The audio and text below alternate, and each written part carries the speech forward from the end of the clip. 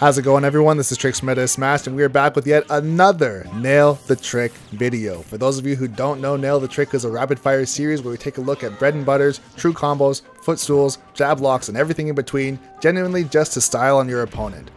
But I do want to mention just before we get into the video that if you are someone who is interested in competing, Meta Smash is holding weekly tournaments with cash prizes. So if you're interested in that, the link to the Discord and the link to the tournament are both in the description below. Also, the tournament is free to join, so there's really no hurt in signing up. And with that out of the way, let's get into the video.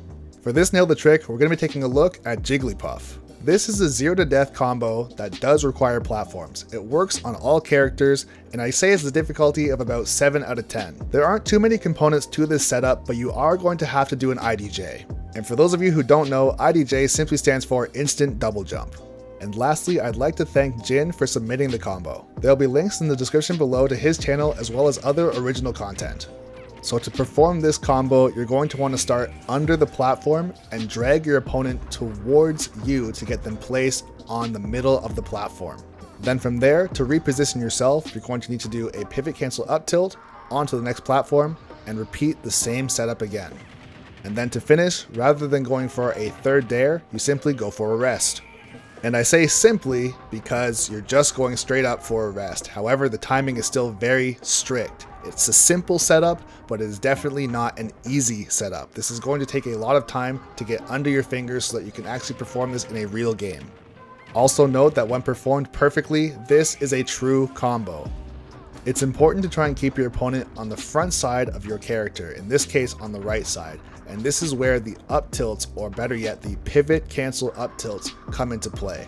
However, on fast fallers, it is a little bit more lenient, so you can still perform this if they happen to get behind you. This is not a perfect rule of thumb, but one way of keeping track of your opponents as far as how far do you have to pivot cancel up tilt, or if you have to pivot cancel up tilt at all, is how floaty are they, and you're going to see that in the next demonstration. You'll notice that against Rob, Jigglypuff has to pivot cancel up tilt nearly the entire length of the top platform in order to be successful.